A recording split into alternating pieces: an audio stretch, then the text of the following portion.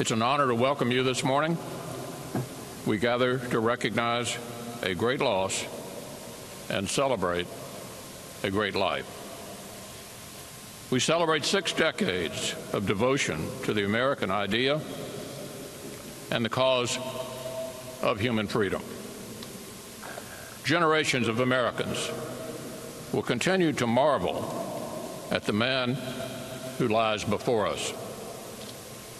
The cocky, handsome naval aviator who barely scraped through school and then fought for freedom in the skies, who witnessed to our highest values even through terrible torture, and who became a generational leader in the United States Senate, where our nation airs its great debates.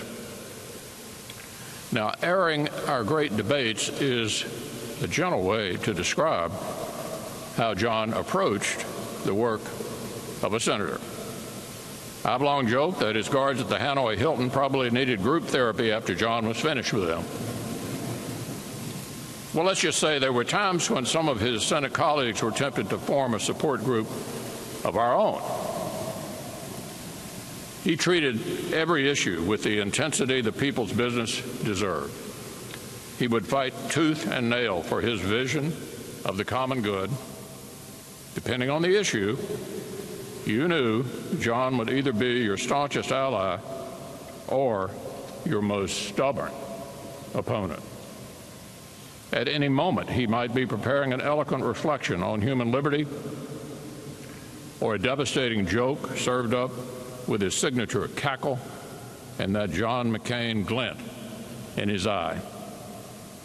He had America's fighting spirit, our noble idealism, our solemn patriotism, and our slightly irreverent streak all rolled into one.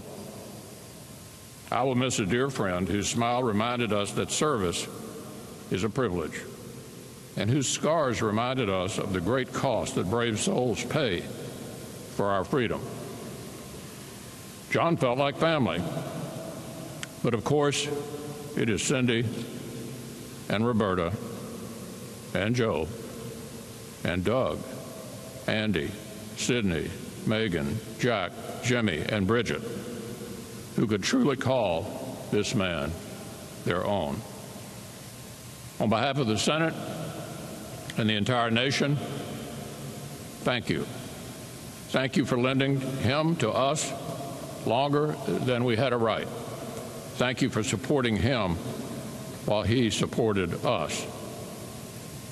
Half a world away, wearing our nation's uniform, John McCain stood up for every value that this Capitol building represents. Then he brought that same patriotism inside its walls to advocate for our service members, our veterans, and our moral leadership in the world. So it is only right that today, near the end of his long journey, John lies here in this great hall, under this mighty dome, like other American heroes before him. Here, as a restless wave approaches the shores of eternity, we thank God for giving this country John McCain.